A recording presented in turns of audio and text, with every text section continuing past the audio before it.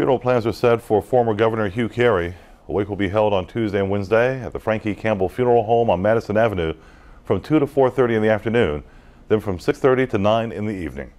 On Thursday, there will be a public viewing from 8 to 9 a.m. at St. Patrick's Cathedral. His funeral mass will follow the viewing at 10 a.m. There will then be a private burial on Shelter Island.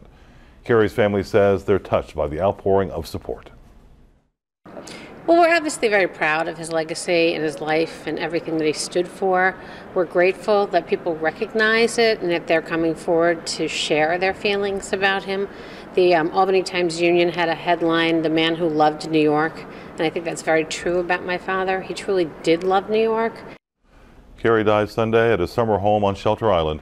He served as governor from 1975 to 1982. Carey is widely credited with saving the city from financial collapse in the 1970s. Hugh Carey was 92 years old.